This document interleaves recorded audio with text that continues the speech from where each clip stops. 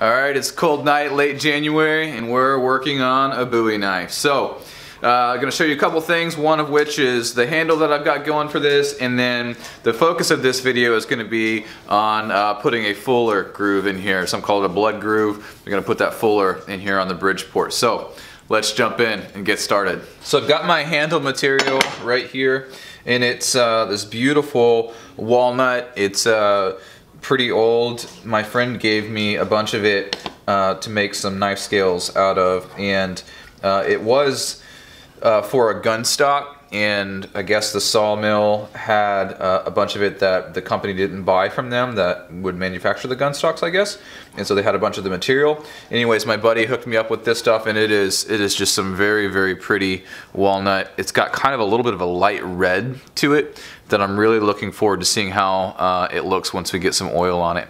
However, it's not a super complex hole pattern, but it was a little bit tricky to get everything lined up. Did get it to look pretty good, so I'll show you real quick, and then we'll get to the point of this video, which is putting a fuller in it. So it's always nice whenever your pins go through, everything's looking good. Boom, boom, boom. And then what I like to do on my knife scales is, I don't know if you can see very well, but there's two little dots right here, and one further to the outside, one further to the inside, and they kind of go that way. And same story with this one right here, two little dots. That helps me know what the orientation of the scale is so that I can keep everything straight when I'm assembling and disassembling stuff several times. So anyhow, so throw this bad boy on there. Hopefully it still lines up, and push it through, and everything is looking pretty good. Alright, so basic idea there, got a little bit of, alright, push these pins through, that pin through, so everything looks good. So got this thing ready to go. Have to obviously do quite a bit of shaping on it, but I am super pleased with how this is working out and the direction that I've got it heading. Anyhow, let's get to putting a fuller in this bad boy. Got to find the tooling and get the bridge port set up. So let's go. Alright, so what I have going on so far is just getting some clamps up here, and what I think my plan is I'm going to use the back edge of the knife, the spine, to locate against the vice jaw. So there's a little bit of a step on the vice jaw. I think I'm going to be able to use that to locate that way, and then I think what I'm going to do is I think I'm going to use this little pinhole right here to locate in X. So I'm going to grab one of the pins out of the scales and throw it in here, and then that should allow me to locate in the same kind of place every time, and then let's see here. So if I hold that against that like that, and that pin's holding me against that edge, then now I'll be able to make this cut on this side.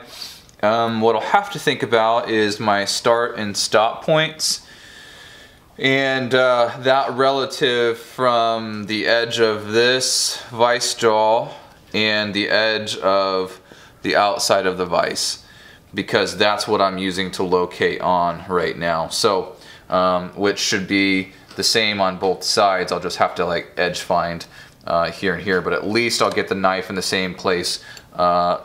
Basically, when I flip it over here and here, then I can edge find off of this and edge find off of this, which this will stay the same every time, but I'll know kind of where I'm at. So anyways, from this surface in, from this surface down, that'll be good. And same thing when I flip it over on this side, coming off of this surface going that way, coming off of this surface going that way.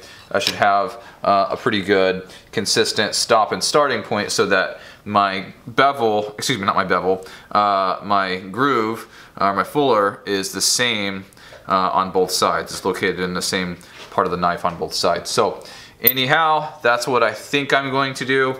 We'll see if that actually works. And then I'm going to use this 3/8 ball nose end mill.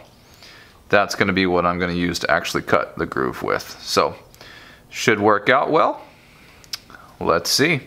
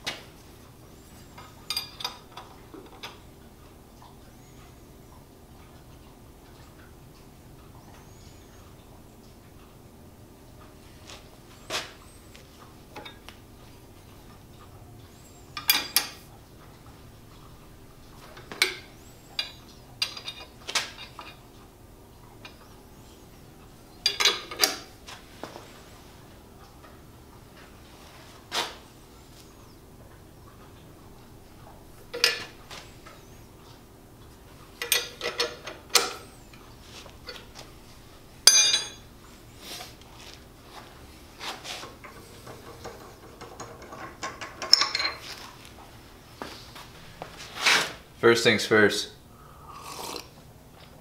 gotta stay hydrated, drink some coffee. All right, where's my edge finder?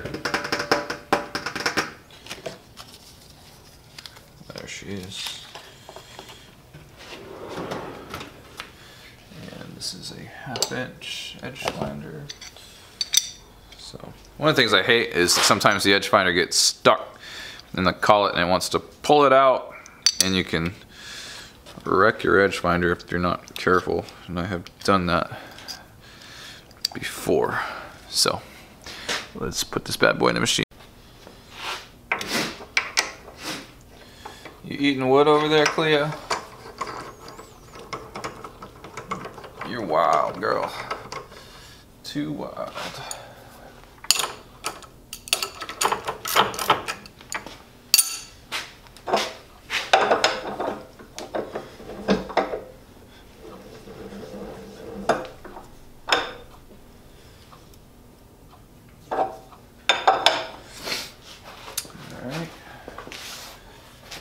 Safety glasses, turn on the inverter, get this baby spinning, and we'll set some, I wasn't thinking much. Hopefully I can still get in there with the edge finder. I think I can.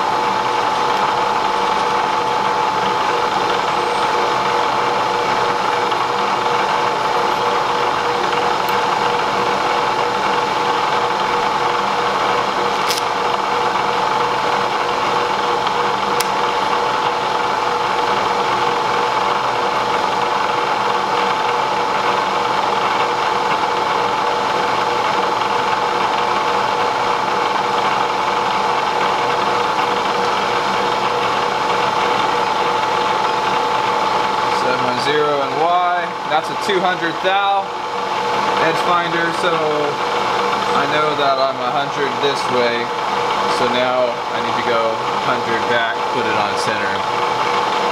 So that is just some work with this. I zeroed it out already, now I'm at 23 thou. I gotta go to 100. That'll be actual 0.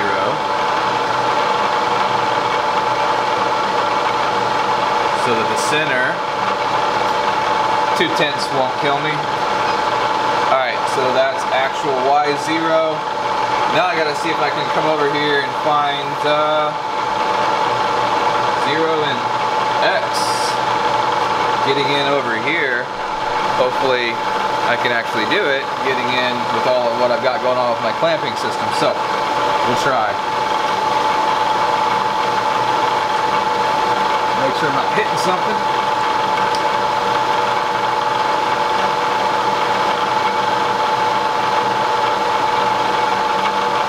Woo! Another stroke. I might be able to just take a reading off of that. I don't like that because I like being able to do it right off the same surface. I think I'll clear though. Yeah, we'll be good.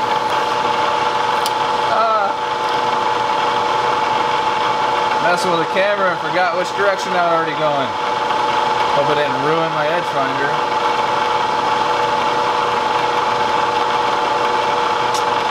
Yeah, she's good. Alright, 0 out X. Come up. Move it 100 thou. And then call it good.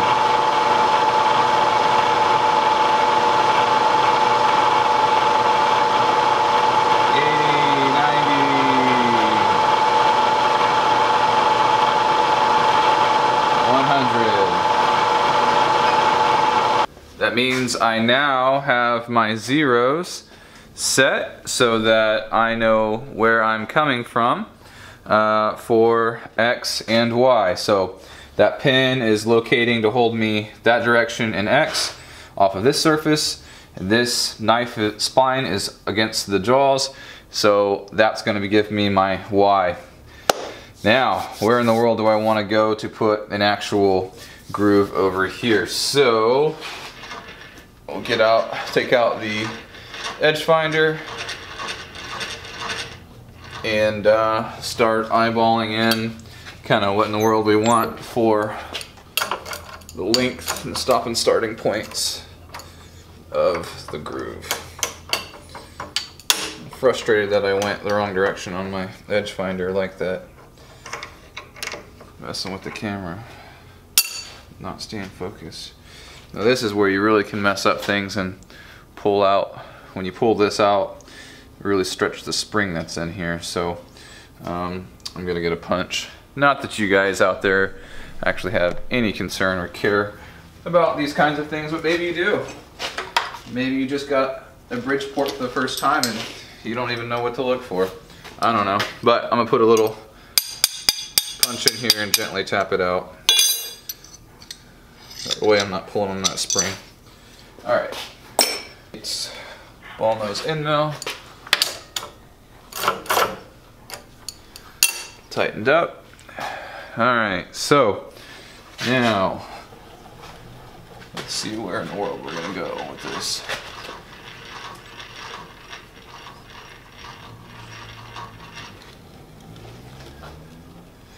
Now we'll raise the knee a little bit.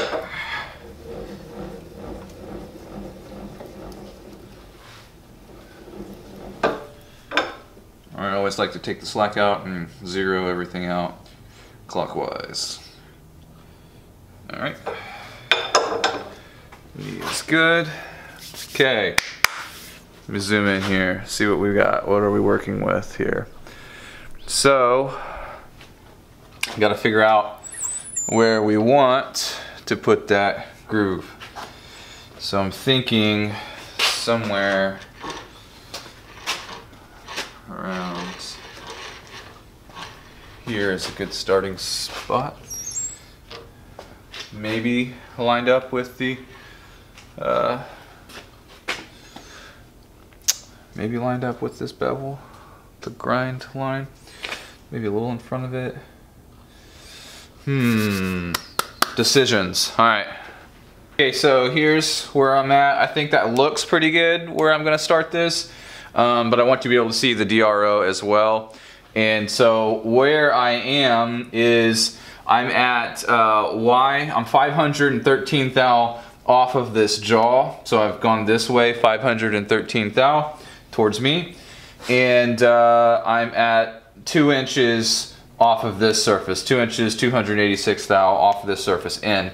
So I'm gonna make those numbers even, just not necessarily mathematically even, I'm just gonna make them nice and you know, not weird numbers like 228. We'll probably do like 2 inches, 250. So 2 1/4, and then 1/2 inch off of Y. So that's what I think I'll do, so that it's just easy to not have to think too hard about it when I flip it over to the other side. That I know that this is the center of it, is a 1/2 inch off of the jaw. Alright. Alright, so 1/2 inch off the jaw this way and Y. And then I'm going to set X at 2 inches, 250 thou. So we'll go that direction and set this thing at 2 inches, 250. And those will be our numbers.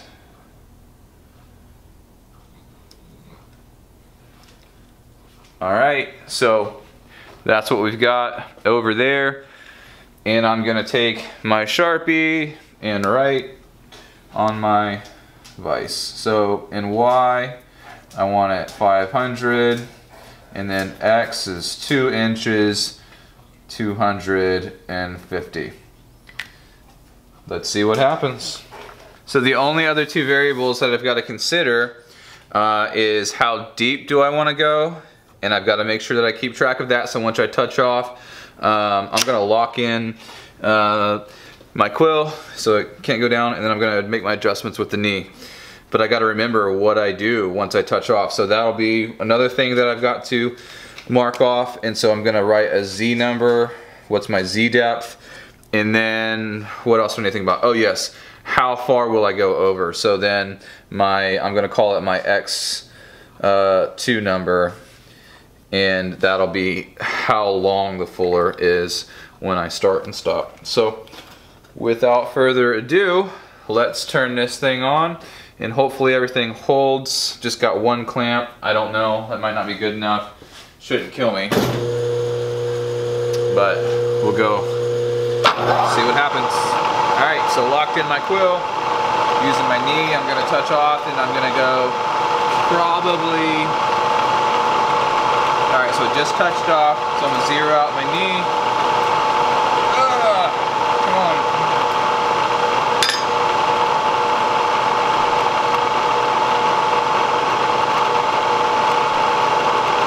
Alright.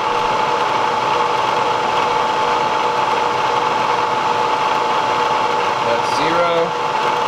And then I'm going to go, let's do 20 thou on our first cut. I think it can handle that. 10, 20,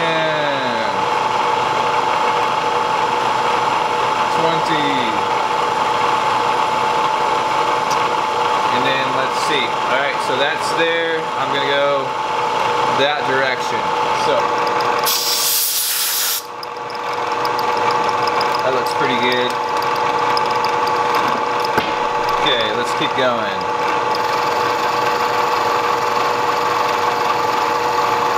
Looks really good.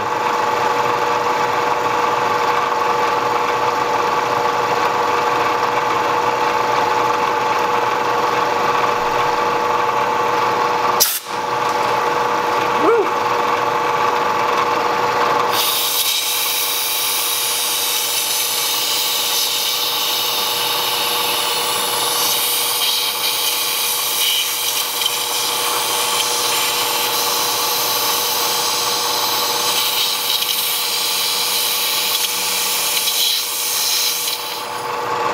Now I'm furthest away from the clamp, so I'm a little bit more nervous here, but should be good. Where am I going to stop? I guess probably at the apex or the tangent line right here of the, where the clip, not the clip, the drop point starts.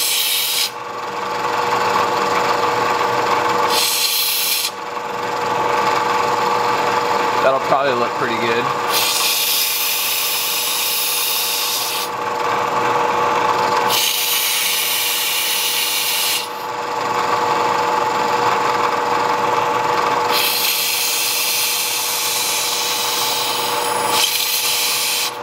Alright, 4 inches, 380 thou on my DRO.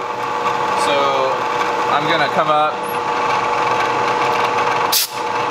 turn everything off, and just take a look at what roll I've got. Think about it a little bit. What do I got? Okay, so I've got a couple of rest spots where I sat there and rested for a little bit while I messed with the camera and stuff, which I don't care because I'm gonna take probably another 10 thou cut, make this a little bit deeper, and that'll be clean, and I won't mess with it. So let me see, I gotta write down what am I gonna do. So I think for my Z, I'm gonna have 30 thou cut. Don't write 300 because that will make you have a bad day. 0.03, so 30 thou for my Z cut, and then on my X, it's gonna be, let's see, X2, so 4 inches 380, so 4.380 and minus 2.25 because that was my starting number, and I'm just gonna get my calculator out so that I don't mess this up. So let's see, 4.380 minus 2.250 equals 2 inches 130. So that's 2.130. Or in this case, it is this number, 4 inches 380. But my overall length of that fuller is 2 inches 130 thou. So I think that's good. I'm gonna go up in Z another 10 thou to finish at my 30 thou cut, and then I'm going to drop, go back in, drop in and go back to my 2 inches 250 thou number, and then flip it over. So should be good.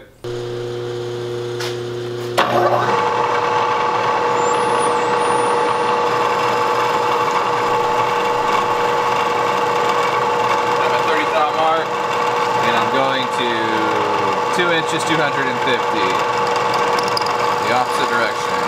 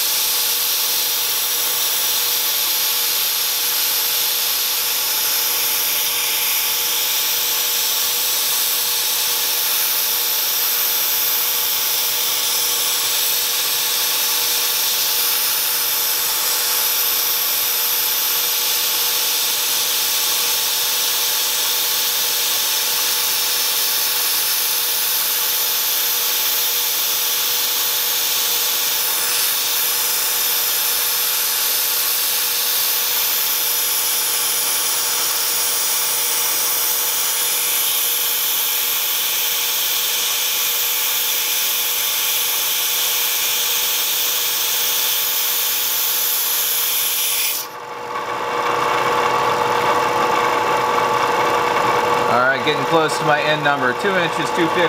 So I've got to focus on my DRO, not worry about the air. I'm still 100 thou away, but gotta think. 2 inches 250 coming up. 50 thou away. 77, 70, 68, 60, 57. 56, 53, 52, 51, 0. Raise up the quill. Alright. I think that looks pretty good overall.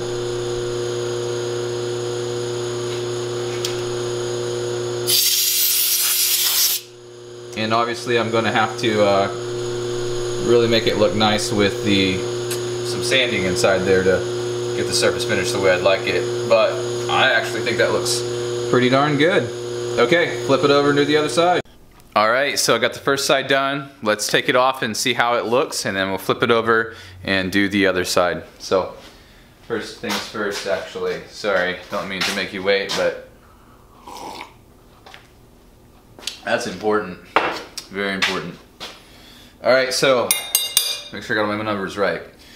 Negative 2 inches, 250 thou, 500, the Y doesn't move. My final number was 4 inches, 380, which was 130 off of that side. Okay. Z depth was 30 thou, final number. Making sure I'm not missing anything, because once you unclamp, you're kind of committed. Oh, and there goes my pin, which is good because that means I had enough pressure on it to hold it in place. All right, so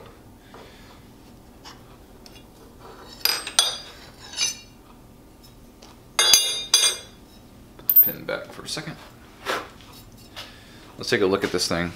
All right, so I'm pretty pleased with it. I think it looks pretty mean, if I'm being honest with you. That thing looks pretty good. So I am going to do the other side. So everything looks pretty decent as far as, I'm just kind of trying to look, okay, is this, you know, where is it now? Like I said, I'm not wild about the surface finish, but I don't really care about that because I'm going to clean that up. And there is a slight angle to this because I think that my spine has a little bit of an angle, but it looks good. And honestly, it doesn't matter as long as it's symmetrical on both sides. So anyways, that's what it looks like right now. So I'll try to give you a little bit of a closer up view of kind of what it looks like. So that 3/8 ball nose end mill did a good job.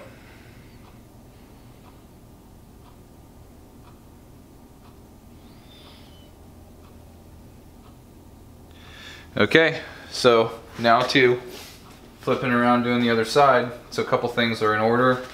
I've got to move my clamp over to the other side as well, instead of being a knucklehead. Yeah, because see, it's not huge, but I'm already starting to put a little bit of a dent in my blade, and I don't want dings and dents I gotta work out later. So don't be lazy. Don't be like me. Move your...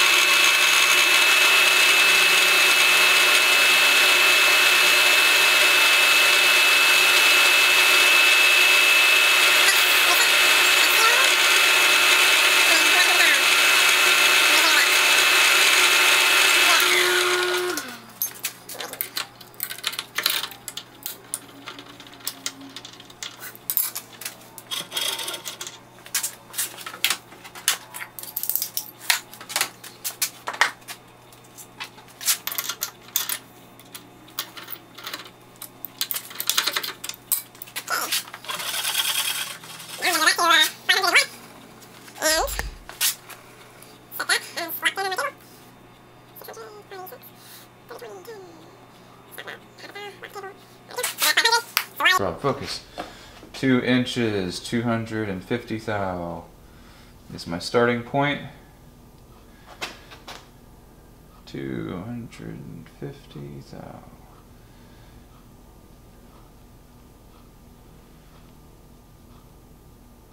Okay, so that's good. Y is right, X is right.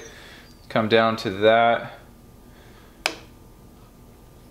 And then I'll touch off, set my 0, and then come up with the knee and make my final cut. So anyhow, I don't know how much fun it will be to watch me recut this, but I'll tune in to show you when I'm finished. First things first, that's still set at 30, so I'm gonna have to zero all that out. So cue the inverter.